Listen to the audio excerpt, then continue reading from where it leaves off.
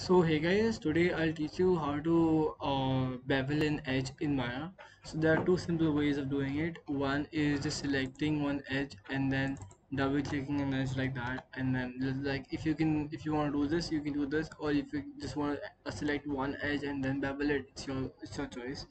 So what you can do is you can press shift on the edge, just keep your cursor on the edge and press shift, keep pressing shift and press left click, right click, and then you go into bevel edge, or you can just go into the options and then you can select whatever you want, how width you want, how much width you want, how much segments you want, and how much, like if you want 5 segments, you want 0.4 as the width, and depth can be whatever you want.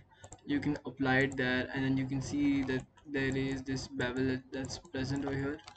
So I'll just do it again. 1 second, I forgot to select this. Yeah, bevel edge, it can do this as well, it can create this bevel as well, and I'll show you. And then you can get these options as well on the right side, and you can also do it one way.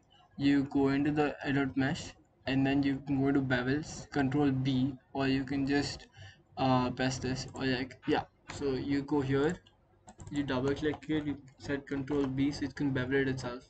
So that's one way of doing it. And or you can just go into uh, adult mesh and then bevel it, and you can go here in the option. If your control B or if your shift is not working, you can do that. So these are the simple ways of beveling an edge in Maya. So hope you guys like this video, and please hit the like button down below, and please hit the subscribe button as well, which is also down below. It will be great help for me to grow my channel, and it motivates me a lot. Motivates me a lot to make these videos. And I'll catch you guys in the next video. Peace.